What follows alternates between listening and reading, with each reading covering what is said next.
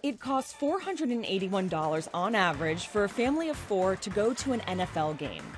It's a lot less expensive to watch a game at home, and even the experience is tough to beat.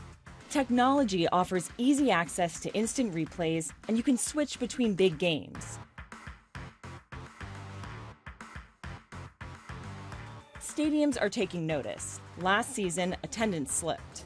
Is the game just not enough anymore? I think the game still is enough, but modern audiences want to be as immersed in the game and have as much access to the game and as much information about the game as they possibly can. MetLife is one of dozens of stadiums and arenas investing in technology.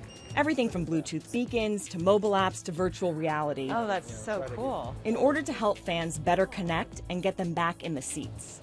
Now we have a tremendous Wi-Fi network in the stadium, so you can use our app to stay connected to all of the scores and stats and everything from that game.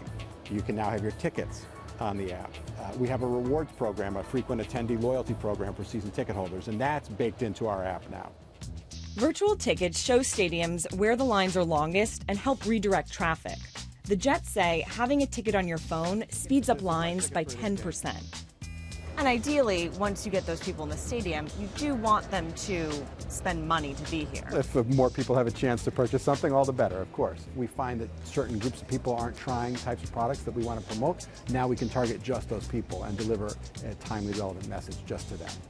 And according to a Northwestern University study, almost half of season ticket holders would pay even more for a better in-person experience.